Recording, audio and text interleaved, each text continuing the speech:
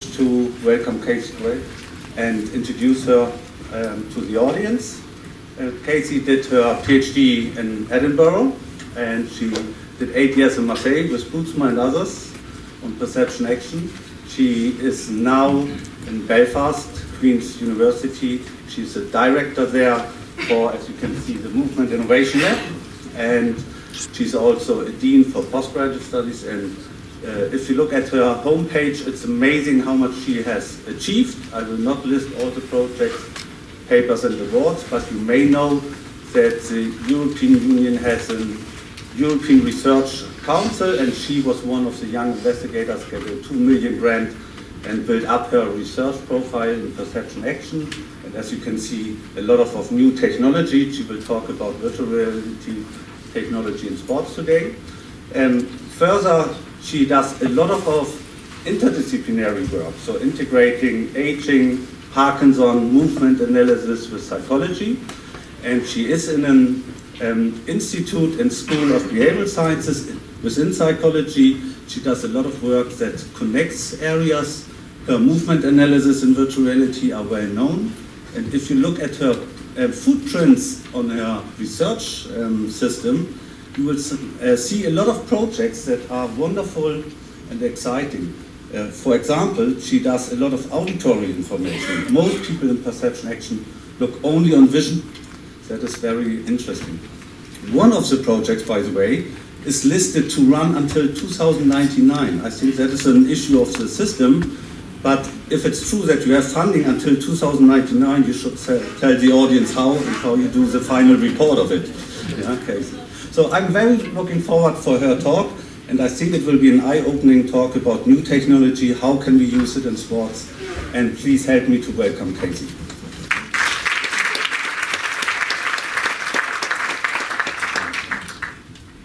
Okay, thank you very much, and thank you very much to FEPSAC and to the ACES as well. It's a great pleasure for me to be here today to talk to you about my work. The focus of my talk today is very much around the use of technology in sport. Yesterday we heard Angus talk about his role at the Blue Jays. He talked about a lot of data that now exists in sport. So I suppose today my sort of call really is that as psychologists, as sports scientists, what we really should be asking is, what does that data mean and what does it tell us about behaviour? So my talk today is really trying to understand, use technology to tell us something a little bit more about behaviour. So my work, it's not just me. I've had the privilege to work with many great people over the years now, too many years to think of. I was in Marseille, and that's where I worked with Reinhard Bootsma and Eric Berton, Guillaume Raoult. Some of the work I'm presenting today on the curve free kicks in soccer started way back in 2000. Also worked with Sébastien Brault, Benoit Bidot and Michel Culpa at the University of Rennes too. And also more recently with Vanda Correa Duarte as well in Lisbon. And my own PhD students at Queen's in Belfast. As Marcus said, I was very lucky to get some ERC funding, which was absolutely fantastic and gave me the opportunity to really explore this area and do more in that space. I've also worked with Adidas in terms of product development and looking at some things there. Ulster Rugby, English Cricket Board more recently, and Cricket Ireland, trying to take this technology to a new level so it will have an applied aspect as well. So today's talk, I've divided it into different sections. The first bit, I'm going to define what I mean by decision making, because it's a term that we hear used all the time, and particularly for psychologists, I've got colleagues in Belfast who talk about decision making very much in a different aspect, in a different context. For me, it's about action-based decisions and very much the type of decisions that we make in sport. Having this perception-action background, I'm very interested in understanding how those decisions are made. What is it that influences decision-making? And you'll see, for me, I think one of the key things is perception and the role of information we pick up through our senses. And then going to move into the methodology. How do we study decision-making? Look at 2 examples, one in soccer, football, and rugby. And finally, I'm going to go into that space of where I see opportunities are now to use this technology, which I think to improve decision-making and push the field and the frontiers further forward. So decision-making, for me, is really these action-based decisions, and they're things we make thousands of times a day without thinking twice. When we're driving a car, for example, we're continually making decisions about what we do next. Braking, accelerating, indicating, turning, even crossing a road. There we're going to be sampling our environment, making a decision I can cross between these two cars. But for me, the three pillars of decision making where we should really be focusing our analysis on is on the what, when, and how. There's a lot of focus on the what, but for me, the timing, when you do it with respect to what's happening around you, and then how you do it, the skill aspect, is very important to consider as well. So we look at sports psychology and we look at decision making. I've heard some talks this morning talking about that. It's been very heavily influenced by a lot of the work that was done in the 60s and 70s. And there it was around expertise. It was trying to understand how do people make these decisions.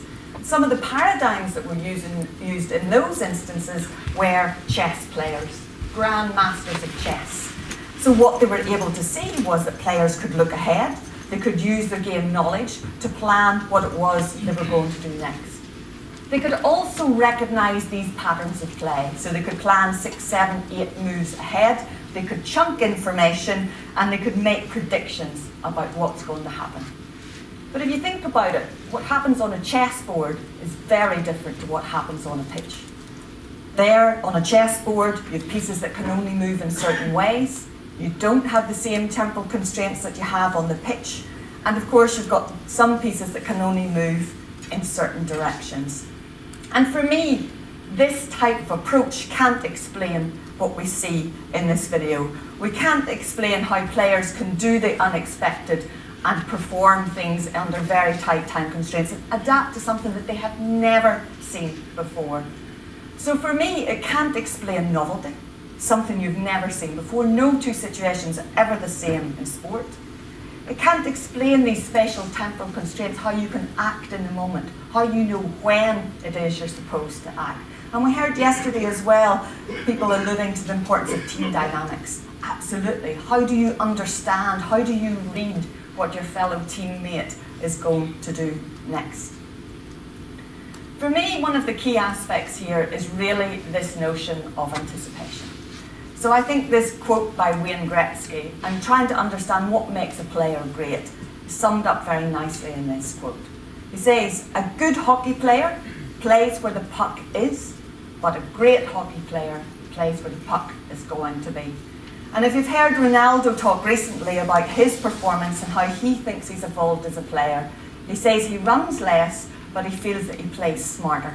He waits, he reads, he anticipates. He doesn't need to run round as much, but he can time his run and be much more incisive in his decision making. So how do you anticipate where the ball's going to go, where the puck's going to go? How do you play ahead of time? For me, this is where perception and information comes in. So if you think about it, it's our senses that connect us to the outside world. If we couldn't see, hear, touch, feel, it would be an awful situation to be in. It would be like living in a black box. And of course we've got proprioception, our sixth sense as well, that's really telling where our body is orientated in space. And these senses provide us with that link to the surrounding environment. So I'm sure many of you have had a cup of coffee this morning. I know there's the coffee machines out there. And if you think about it, there's all these different sources of energy there. There's light, there's sound, there's also the smell, and then eventually, of course, the taste and the touch of it when you actually drink your cup of coffee. And if you think about that, those are different sources of energy, but what our senses can actually do is capture that energy, translate it into a neural code, and transmit it to the brain. So it's absolutely fascinating what the brain can actually do. So these senses act as transducers, translating the physical energy into this common neural code that the brain understands. So a signal that all the different parts of the brain bring together. So that notion of connection with our outside environment is a very important one for me, and one that I think holds the key to our understanding of decision making. So J.J. Gibson, who was a postdoc mentor of my PhD supervisor, who was David Lee, He was the one who started to challenge the approach to perception. He said, you know, there's a lot of this stuff around representation, a lot of this stuff around what's in the environment's inaccurate and the brain has to construct and compute everything. He said, ask not what's inside your head, but what your head is inside of. In other words, you're interacting with an environment around you. What is that information you have with your interaction? And a lot of Gibson's work started out with working with pilots in World War II. He was trying to get them to land planes better with limited information. And he was very interested on the information you would get through landing on the ground. So this ground theory. So as you approach a runway, that flow of information you can pick up on the back of your eye. So he also talked about this importance of perceive to move and move to perceive. And we know in sport how important that is. You're never standing still. You're constantly surveying what's happening around you. And this little diagram here shows nicely that change in information when you move. So we can see the person sitting at the chair, the solid line showing what they can see. And when they stand up, their perspective is different. So for me, what the person sees from their viewpoint is very important when we're trying to understand decision making in sports. You can all see me, I can see you. Our perspectives are different. We all know we're in this amphitheatre, but the information you have available to you is really very different. So if we go back to the real world and we think of the driving example here, what you can see is that this person has to act ahead of time. The car is stopped in front of them and they brake as they approach the car.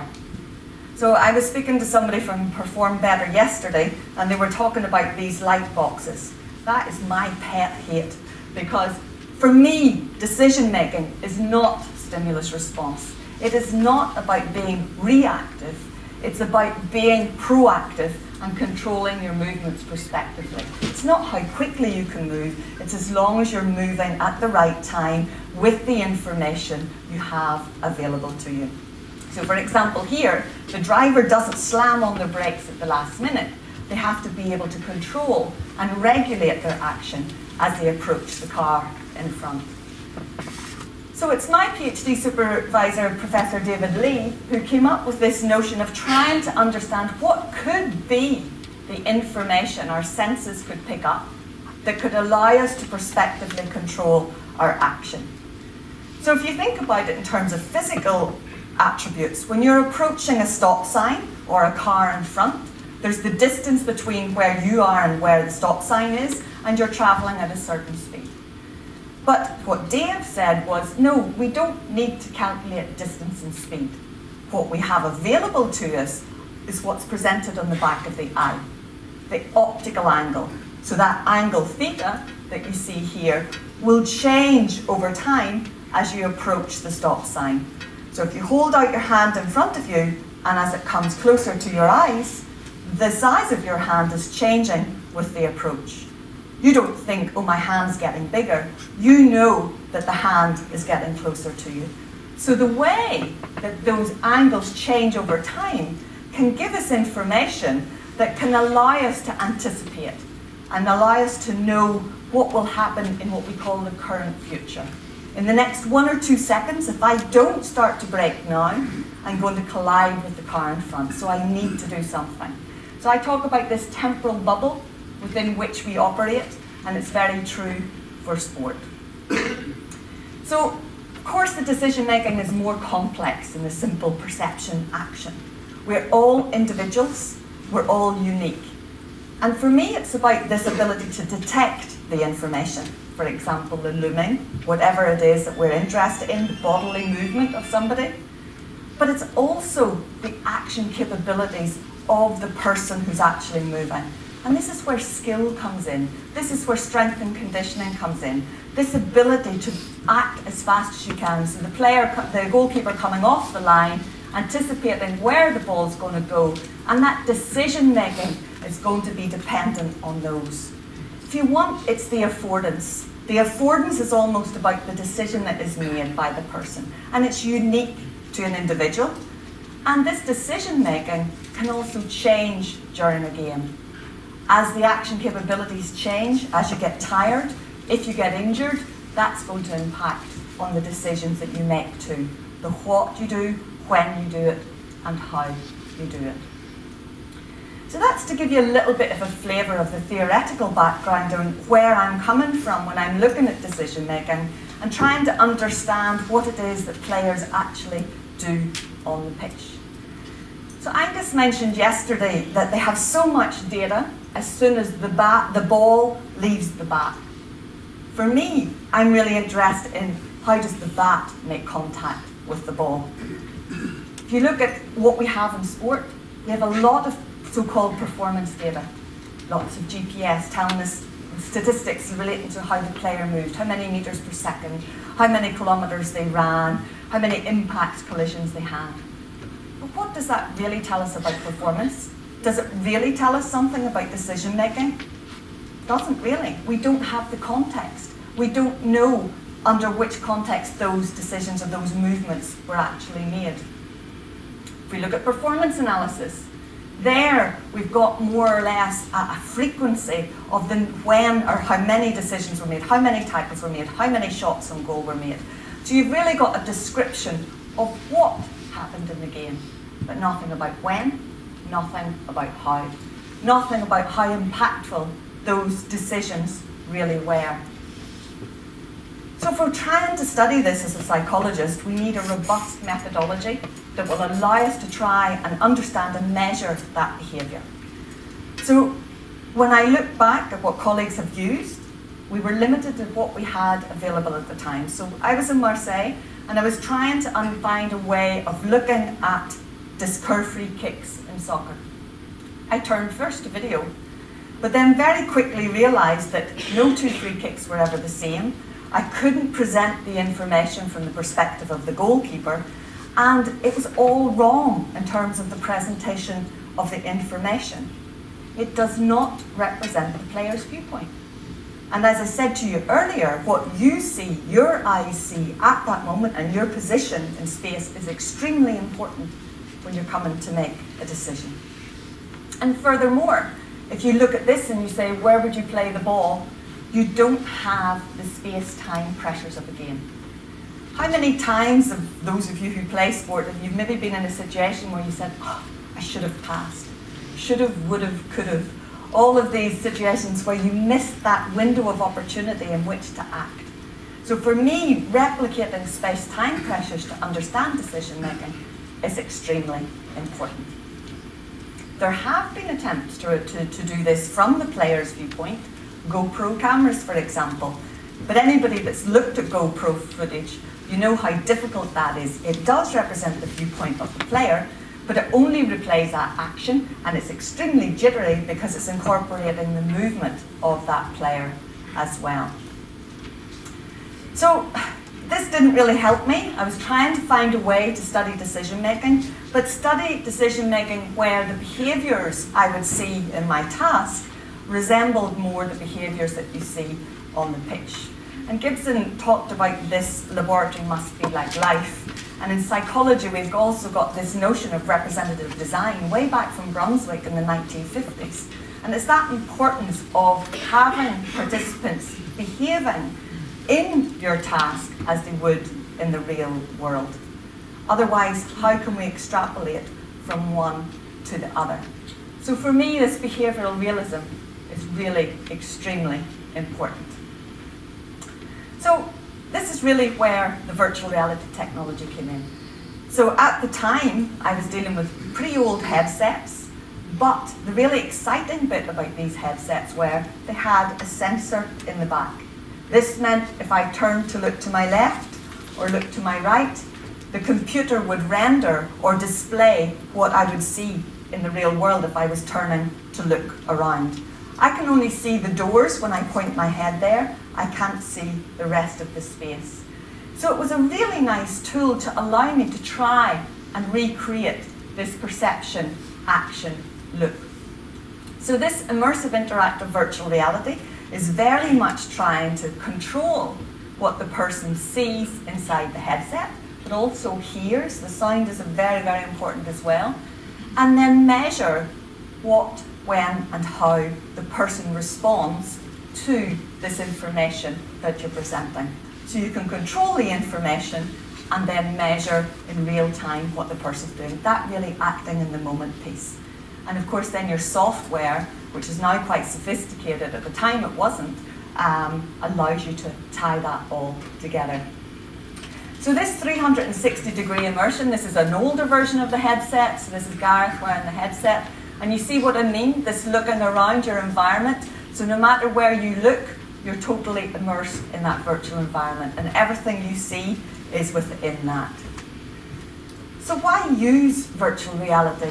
Well, for me, I've mentioned it already, the player viewpoint, that egocentric viewpoint, so that the information presented in the back of your eyes is the information you would get as if you were in the game. This realistic event dynamics is very important as well, and I'll come back to it towards the end of the talk. It's very much about the fidelity of the content. And by that, I mean what you're presenting needs to have the spatial temporal dynamics of what happened in the real life, whether that's ball movement, whether it's player movement, whatever it is, needs to represent that time frame and the way it moved in real life. It's obviously 3D presentation, which is much more powerful than a 2D presentation. You've got the motion parallax, so you move to perceive, you perceive to move. You can choose where it is you look. Being a psychologist, we love to control our variables, so you can of course systematically manipulate and control the variables that you present. But very importantly, you can measure those behavioural responses and you can put it back in context. So you know what was happening when that person decided to move. So I'm just going to give you a couple of brief examples, and I'm going to sort of then show this type of analysis that we do of the movement, because for me that's the critically important thing, and I suppose that is our unique selling point from a psychologist's perspective in understanding what's really going on inside the head. So this started way back when as I said, when I was in Marseille, just around the time of the World Cup. And maybe some of you remember this free kick by Roberto Carlos, where it bends way out to the right and at the last minute goes back in. Now what was interesting for me was, why did Barthez not move, and why did that ball boy move to the left?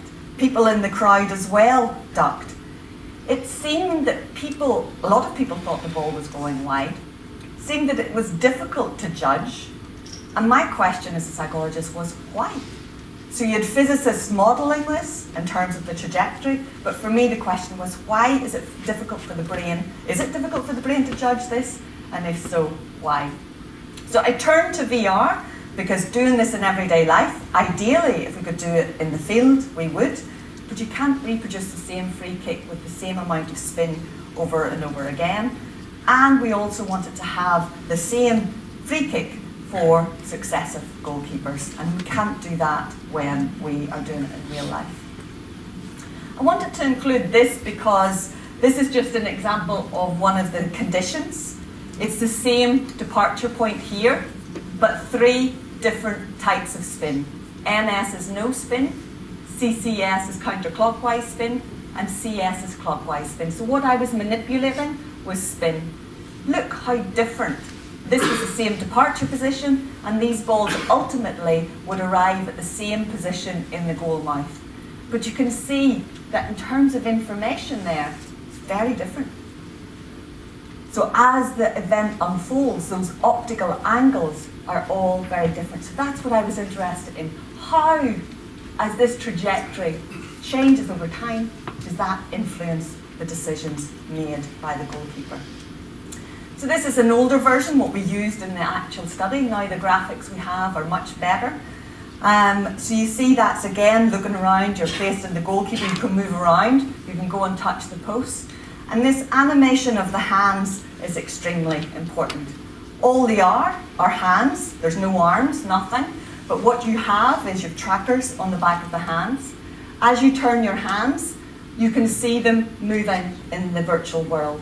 And that's really important for this behavioural realism, because you've got the proprioceptive information from your arm saying, oh, I'm controlling these. So you get buy-in into that virtual space a lot more.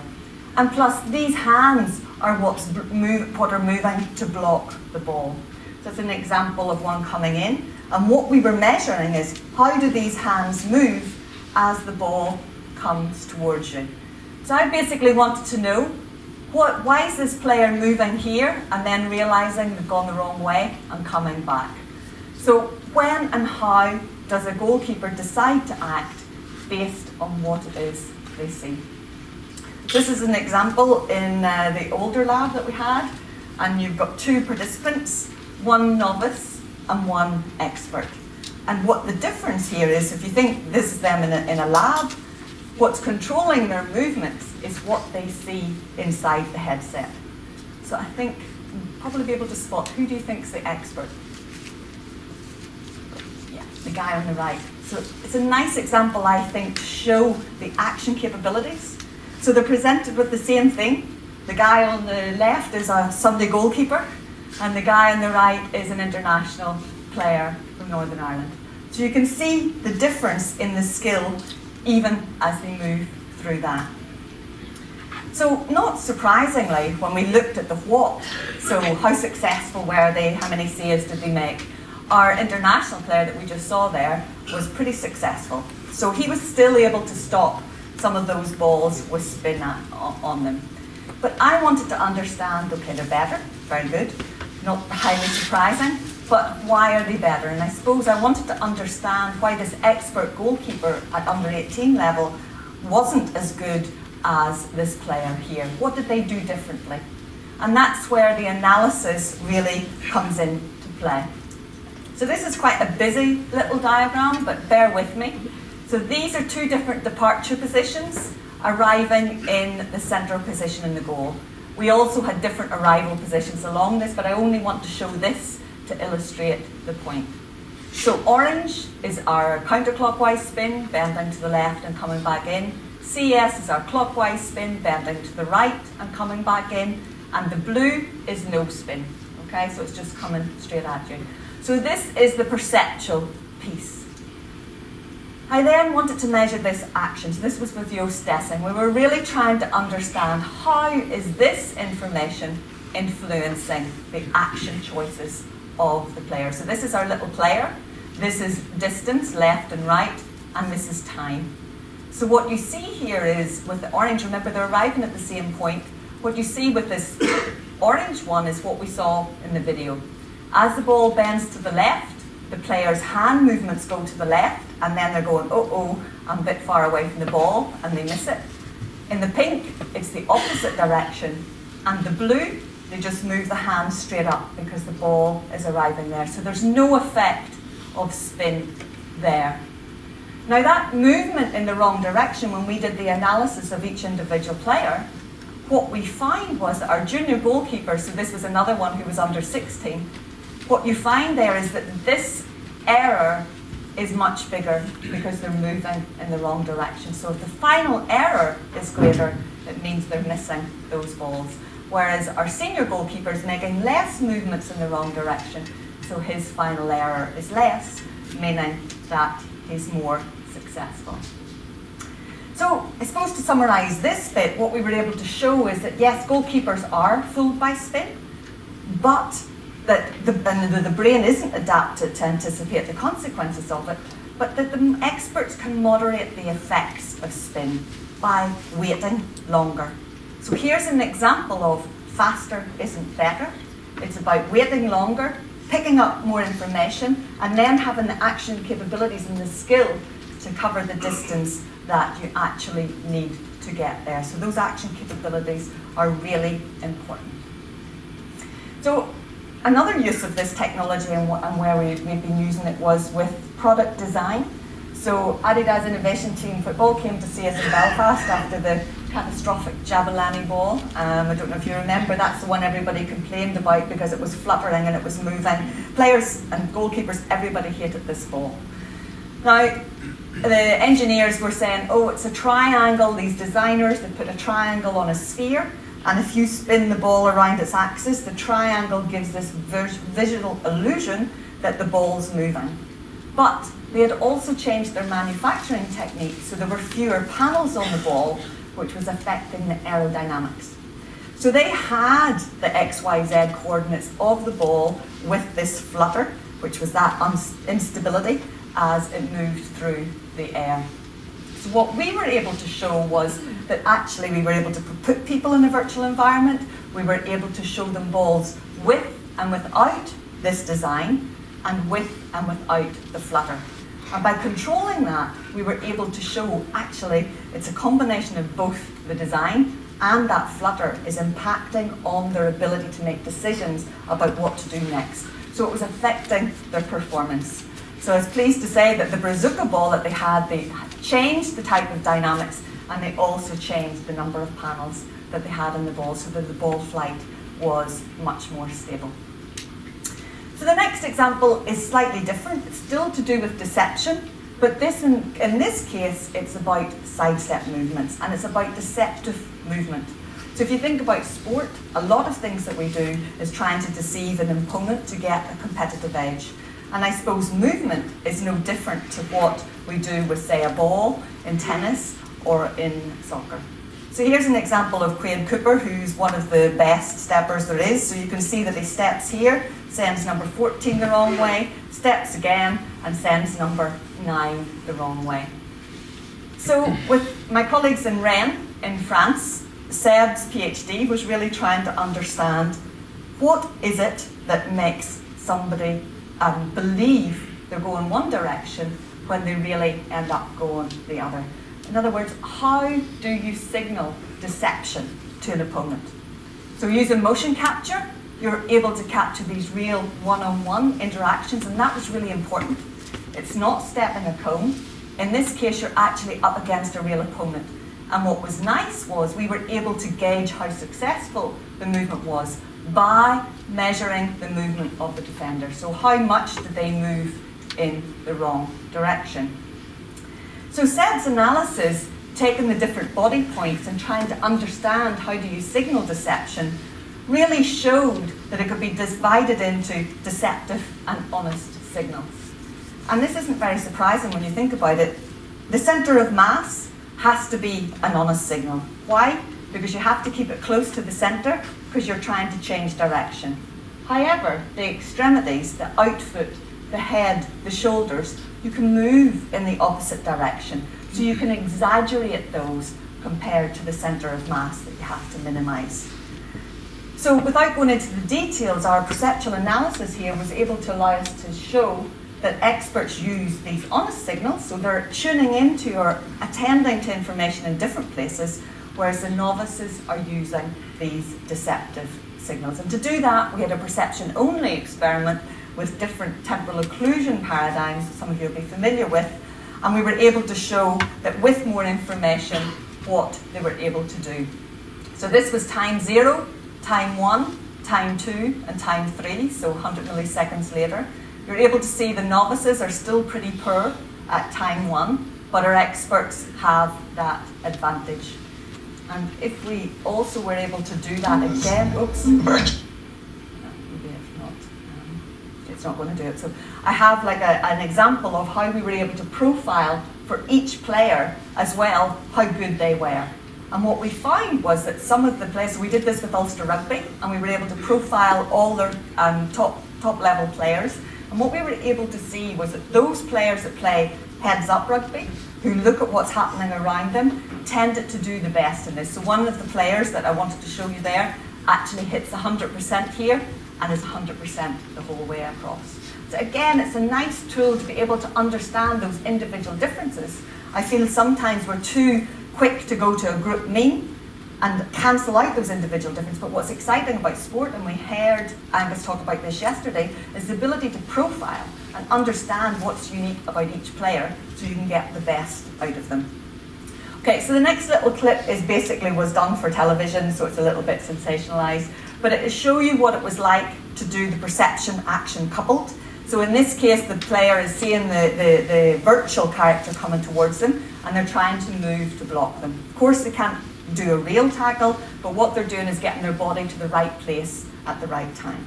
That's virtual reality time. Sorry. Now it's time to test Tommy's ability to read deceptive movements. He will try and correctly read the movements of virtual opponents. The players he's up against are actually real French League players, recorded and rendered as computer graphics. You're immersed in a virtual rugby pitch. Okay. So you're not going to see any of the surroundings in here, but don't worry because we're not going to let you run into the wall. But what you'll see is basically a virtual player coming towards you, and they're going to try and, sometimes they'll be making deceptive movements, sometimes they won't. Your goal is to stop them, to defend them. Okay? Cool. And what we'll be doing is we'll be measuring how and when you move in response to that player, okay? Okay. I can't see any other surroundings, so it's pretty much exactly like you see on a computer screen. So it's quite cool. Okay, now I want you to move your head left and right. Up and down. Right, heading into the change room here.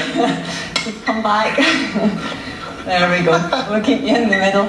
Okay. Okay, ready? Tommy, let's go. Oh, you got me! Damn it! Ready? Let's go. Yeah, he half beat you there, I think. No chance. Let's go. Okay.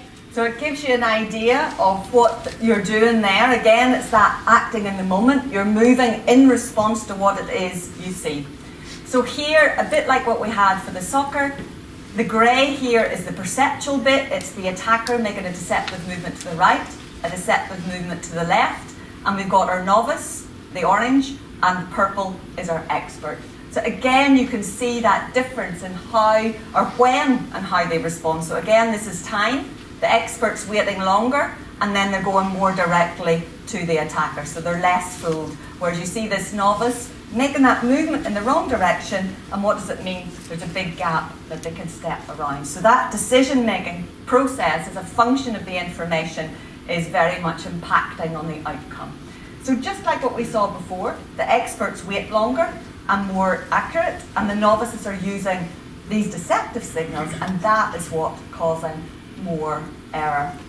This is just a bit of fun, but when you think about the implications of this, if you think of the All Blacks with their all black outfits, there's no sort of visual cue that can draw your attention to this part, the centre of mass, but if you're wearing fluorescent boots, you're drawing the eye down to one of those key deceptive signals. So something to think about. Anyway, the last bit, I'm conscious of time as well, is trying to go a little bit further with this. I very much used this technology to understand behaviour.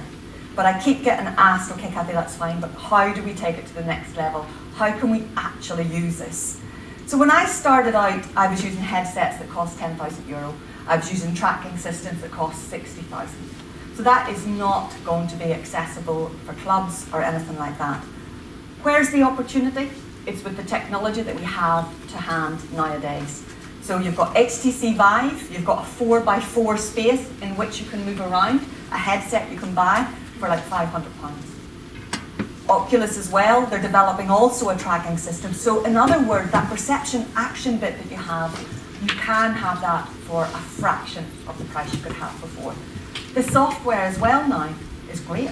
It allows you to bring these things together much more easily than when I first started out. I started out with Cedric and we were coding line by line, our rectangular pitch, all of these things. Now with Unity and Unreal Engine, you can do so much. So this notion of perceptual training, or in my case, it's more about the decision making because I don't think you can separate out the two.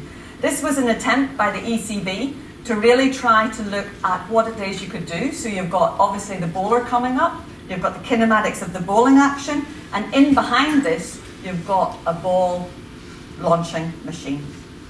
But the problem here is, A, the bowling kinematics don't correspond to what it is you see. The viewpoint is fixed, so there's no motion parallax. Those are pre-recorded events. That ball release point doesn't change, and in fact, that should vary with bowler height, and that actually determines distance. So you've got this disconnect between the information, the kinematics of the bowling action, or those advanced cues, and the outcome of the ball trajectory. So in other words, is this really something you should be training? What really are you training there? You're not attending to the relevant information necessarily. What they found was players tend to focus on where the ball is going to go. So Ash, my PhD student, who was mad about cricket, came to the lab and basically said, Cathy, can we not use VR for the cricket? So essentially what his project was about was looking at the possibilities of virtual reality and creating a virtual batting simulator. And one of the things that's very important is that fidelity of information. So he went down to the Australian Institute of Sport, captured some fast bowling actions, and we were able to get those animated with the resulting ball trajectory. So that was very important.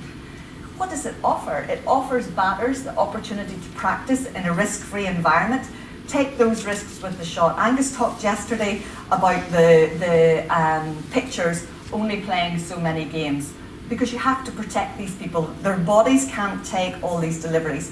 So how do you give your batter an opportunity to practice if your bowlers, you're trying to protect them from injury? Well, something like a batting simulator, they've used it in flight, they've used it in many different environments, gives you that opportunity to practice. So I suppose where we're going with this is we're having conversations. This is Ash's animations earlier. So you can see there is a bowler coming up, coming in, and the player is able to respond in the moment. We're able to measure what the player does, when they do it, and how they do it. We're trying to improve the graphics, so this is some work with the ECB. This is a Lord's Stadium. We're getting the bat in there, but we're also able to give augmented feedback.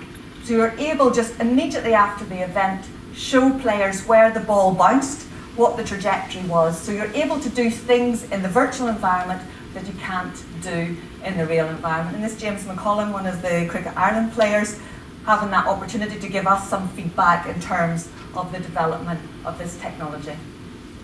Finally, rugby. Again, there's huge opportunities to do things here. That ability to spot gaps. So some of Van der Correa's work was really around how do we spot gaps in defensive lines? What's the information that's important?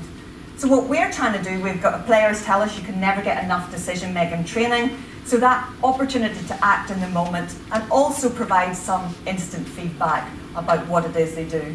So similar idea, head-mounted display, simulate different scenarios and have the player respond to what it is they see and measure what their response is.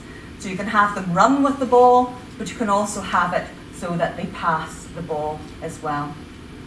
So to date, we've been trying to play around with this with Ulster Rugby, looking at these opportunities to practice. Beginner level, please. This is with some of the players who were injured at the time. Okay, left. Correct, well done. So they're getting feedback on what they do. No. Straight on. Yeah. So you saw it afterwards, didn't you? Yeah. So that was for me very interesting, because that allowed us to understand that these players sometimes saw it late that, oh, I should have gone on. I shouldn't have done so. Level, please. I'll just mute that actually. Thank you. Okay, left. So players are turning from injury. If you think about it, action capabilities, they can't run around, but perceptually you can give them that experience and giving them that opportunity to make these decisions. One thing we did find with one of the players was these decision biases, and by that we mean that the player kept making the same decision in the wrong direction, even though the space was in the opposite place. Why? Because he didn't feel comfortable passing the ball off his other hand. So that inability to execute a skill in a certain direction will limit your opportunities and what it is you do. And finally, what we're really trying to do is look at this ability to override, say, a wrong call, so you have auditory information as well. So very quickly, in terms of the opportunity, where do I see it? Well, for me, this ability to profile players, to quantify their decision-making ability in some way, I think there's huge opportunity here. Identify decision biases and then personalise your training going forward. That notion of augmentation, adding to what you can currently do, so we saw a little bit with the cricket, adding some additional feedback that you can't do in everyday life, but also help players to attend to that relevant information. Remember the honest signals and the deceptive signals.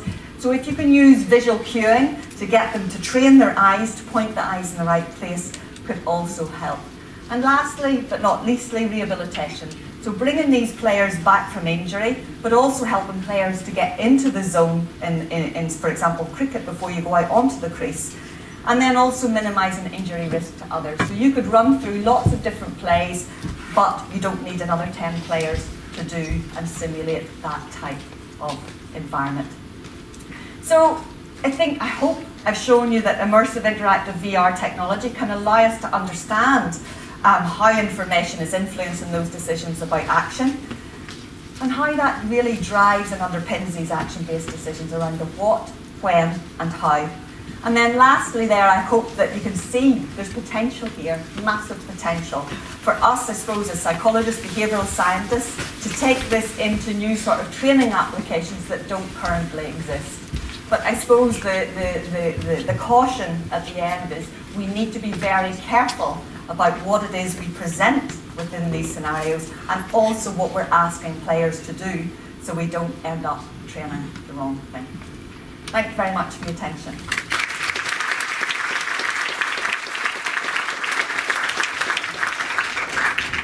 Thanks very much, Kate. Wonderful talk. We have time for questions, so if you have one, please raise your hand, and if you have somebody with a microphone there they are. Is there something that I'd like to ask? Yeah. Just give it a minute.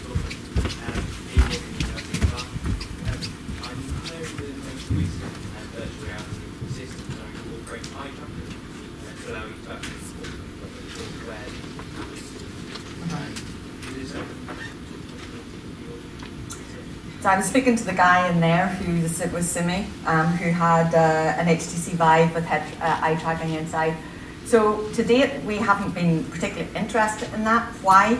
Because when you've got a head tracker, you actually get information about where the head's pointing. So when the head's pointing over here, I'm looking over here, so my eyes are fixated on what's happening over there. I think the richness in terms of analysis, first of all, is around the head tracking movement. So I've got a PhD student looking at road crossing. So it's a 2-lane traffic, so you've got that switching back and forth. So again, that head gaze back, forth, back, forth. You're going to get it first from the head movement. The eye movements, I don't think, are going to add much more into the analysis there. For a big screen, absolutely. But the fact that active perception piece comes from the head movement and you can track that, I would say the added value is quite limited for sporting scenarios. That's my opinion. Wouldn't be the case that for gaze perception, deception, you look to the left, but actually you want to manipulate the opponent and then go to the right, it would be helpful.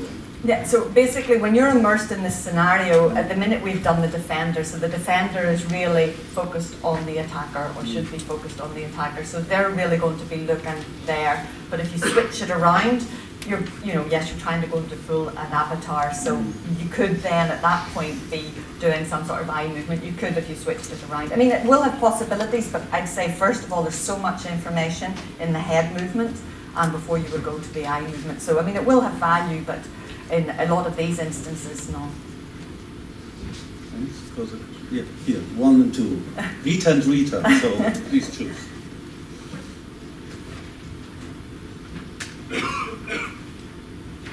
Hi, thank you for your presentation. Really nice one, Cathy. I'd like to ask about children. Can you use it with children? From what age on? Because I know there's some limitations, but now we just talked about road crossing and I was really curious about it. Yeah, we did it with kids. Okay. And kids with autism as well. So we were using 10 to 12-year-old kids, so we were looking at road crossing there. So yes, you can use it with them. I think the important thing with the kids is when you're trying to do this type of research that they don't think it's a game, that they try and still behave in the virtual world as they would in the real world. So what we had to introduce was a car with a horn, so that if they made quite ridiculous decisions, they got that feedback as well that they were going to have collision. But you can use it with them. And interestingly there, again, that decision-making piece, the detecting information, action capabilities, and how that works. We looked at older adults as well. So what changes within that perception action piece there? Is it the ability to tune in to the right information? For older adults, it could be action capabilities. So how are those two coming together to influence that decision-making piece? And what we found with kids was there was one kid who was outstanding. He got everyone right. And my PhD student said to the mother, he's so good at this, does he play sport? She said he plays loads of sport. So I think even in some of these more simple tasks, there's this form of what I would call action intelligence. So that's that ability to make those right decisions. I think that comes through in early stages. I think as you see it in sport, transfer from one sport to another, there's some people have that ability to tune into the information and act upon it in the right way. Hi Cathy, wonderful talk, thank you so much. I was wondering about a bit that you didn't talk during your talk but beforehand, which is how long does it take for people to sort of calibrate to the virtual reality, because it's a very good point. So for me, there still is that familiarization piece. It's not like you just put the headset on and away you go. We do let people put the headset on, let them walk around. So at the start with the Tommy Bow video, we said, right, walk around, have a feel for this. So this ability to walk in the environment, the optic flow you get, then allows your body to calibrate to that. So you're controlling how the information is changing in the back of your eyes. So it's very important for the soccer as well to have them go over, touch the virtual posts or see where they are, reach up, down. So again, that familiarization is very important because it helps bring up this level of presence, because in VR environments it's about presence. One, then Costa, and then we need to... Thank you for the great talk. Have you now tested enough rugby players to look at the ability of the tool or the application of the tool in concussion and return to play, head trauma? That's an excellent point. I haven't started this yet, but I think there's a massive opportunity there. So I was also in the US in September, and for college football, they're absolutely dying out for something that will allow you to have. So the idea is with Ulster Rugby is to have the benchmark, the profile, how you perform, say at the start of the season. You have a head injury, and then you're doing that return to play, doing those captures alongside. It's a project we have, but we haven't started collecting the data just yet, but it's an excellent point, and I think absolutely this type of what, when and how in this context will allow you to understand much more what type of head injury there is and whether the player's ready to get back onto the pitch again. But something I think definitely worth exploring. Madam, I am from Indonesia, madam. Okay, madam. Oh, sorry. Yeah. Virtual technology for sport Olympic can olahraga traditional, sport traditional. Sorry, could you repeat the question, please?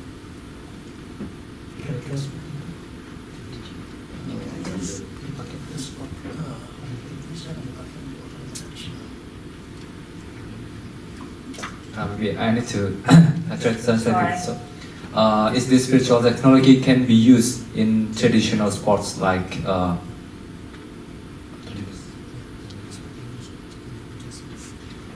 yes, like other traditional sports like martial arts sports? Yes. I mean, again, I think as psychologists, behavioural scientists, we have to think about the application. So if you look at my examples, they're very specific. They're very specific aspects of the game. Some of my computer science colleagues want to just simulate for simulation's sake. I'm like, well, no, I think these have to be quite specific. But martial arts and boxing, so boxing was something that they came to speak to me in the lab about.